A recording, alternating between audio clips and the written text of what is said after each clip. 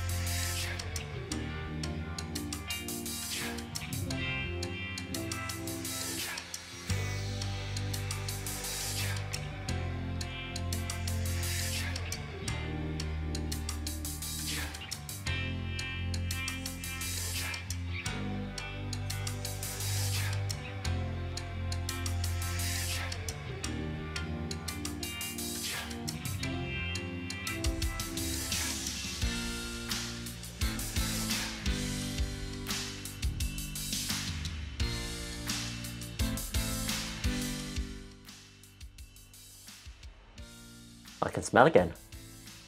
So there you have it, that was my month of smell training. I'm really glad that I did it, and it was hard at times. However, I made a routine out of it. As with trying any new habit, you need to find a way to make it consistent. You'll notice that I missed a few days, that was here and there because I was preparing for my interview for my further surgical training. If you'd like to find out how I went about making the video, then maybe shoot me a comment or a like, and I can make a little video about that as well. Now the key question is whether or not it actually worked. Although my smell was definitely better by the end of doing the 30 days, it was improving even before I started doing the smell training, which was 7 days after I developed my smell loss. So probably my smell would have improved anyway. It's really hard to tell when you only have one example whether or not the smell training worked.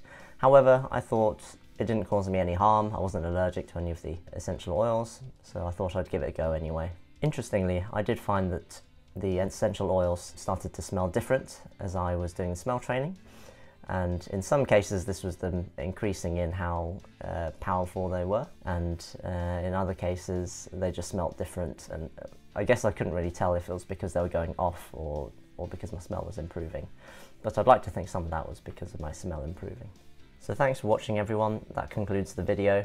I really enjoyed making the smell training time lapse, and if you enjoyed it as well, please like and subscribe.